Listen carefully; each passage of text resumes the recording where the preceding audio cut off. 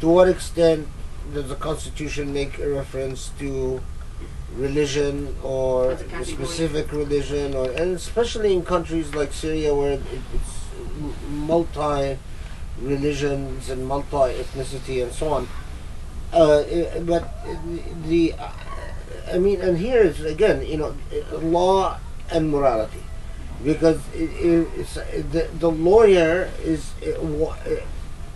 needs to think of what is morally achievable without creating a social disaster. It's the same idea of necessity. It's like, well, what can you get away with without becoming immoral?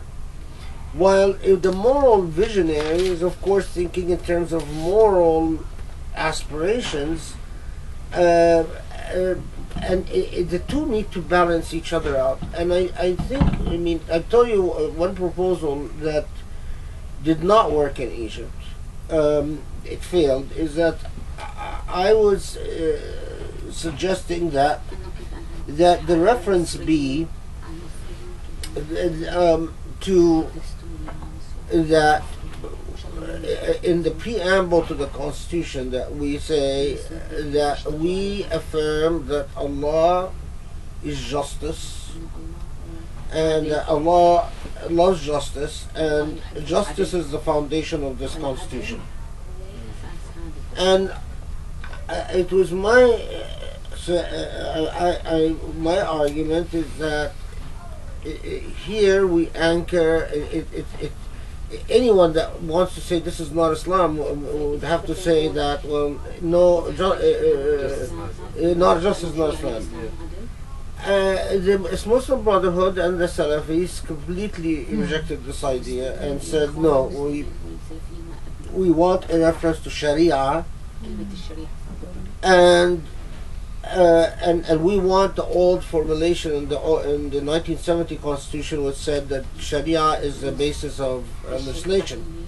So I suggested that Sharia be the essence of Sharia be defined as justice. That was also rejected, and now the Salafis are talking about trying to amend the Constitution so it doesn't say Mabadi al-Sharia, principles of Sharia, that it would say Ahkam al-Sharia. Okay, the laws of Sharia. I hope that they don't succeed, but this is why I think it's I tell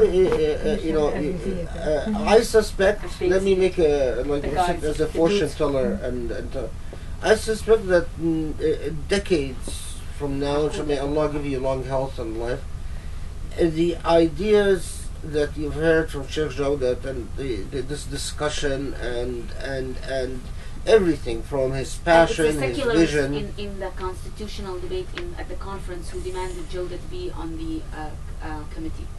It's a secularists who wanted him.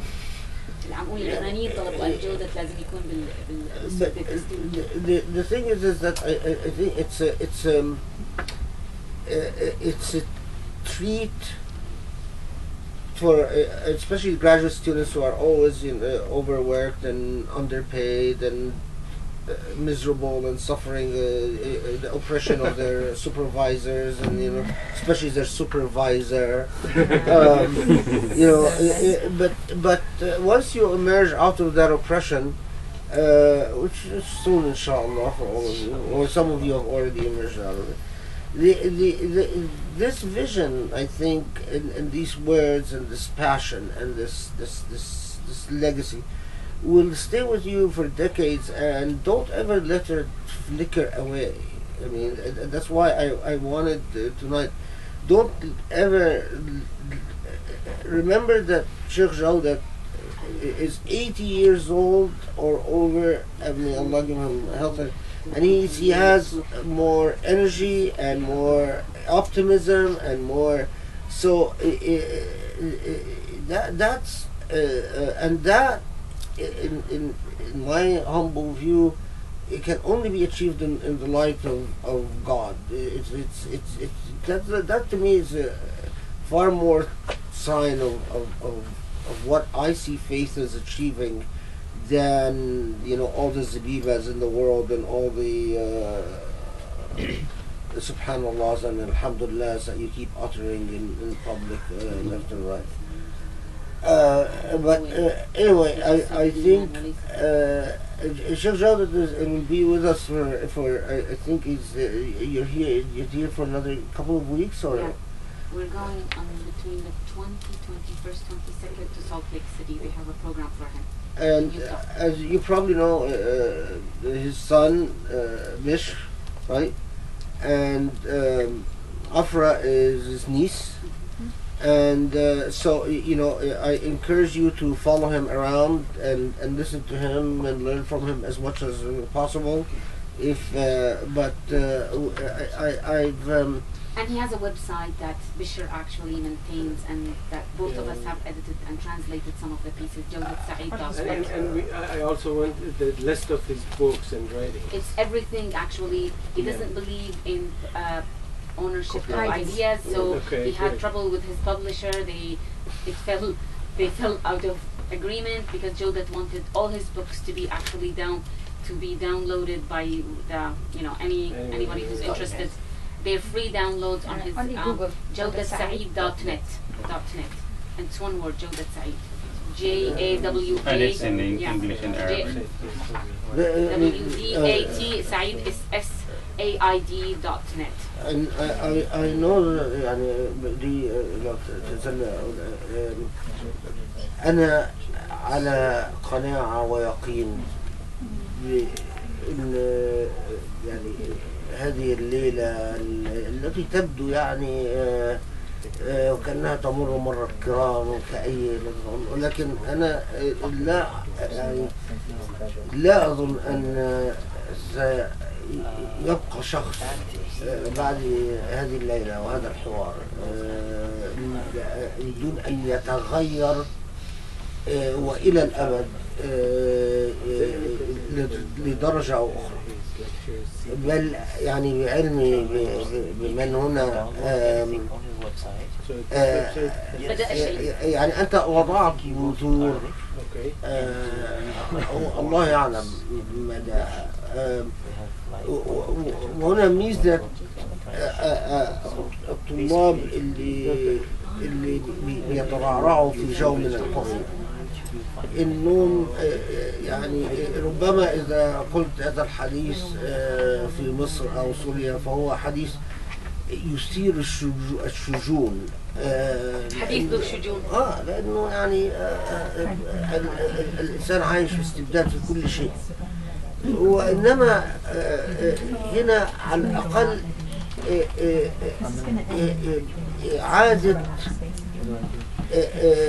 ما يعلمه هؤلاء الطلبة بالفطرة عن دينهم. لا تتصور مدى قوة هذا العلم الفطري والذكرى والتذكير بهذا العلم الفطري. Saying Sheikh Jawdat is that the part of his message is that he tells us, all of us, he reminds us of what we know intuitively. And when we hear him, it's as if we hear something we've known all around all our lives. And it's sort of, it has this air of remarkable familiarity, as if we've known it from the time we were born, but then we forgot it, and forgot it, and forgot it, and forgot it. And so that's why it will stay with us forever. But we also have to fight hard not to allow it to be forgotten, and to pass it on with your students, with your children, with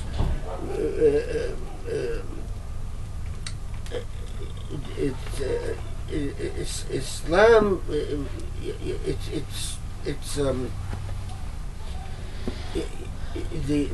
The remarkable power of words in the Quran was the power of persuasion. That is what allowed civilizations and nations to survive and so on. And when the Islam wore the garb of political power and arms and so on. Look at the areas that were dominated by sheer arms, like for instance the areas that were defeated in Eastern Europe that were defeated by the Ottomans. The vast majority, as the minute they got the chance, they rebelled against or they went back and so on. And this is don't forget this. يا أستاذ لم يقل لي آيات الأطاق والآن. زعلت هبة.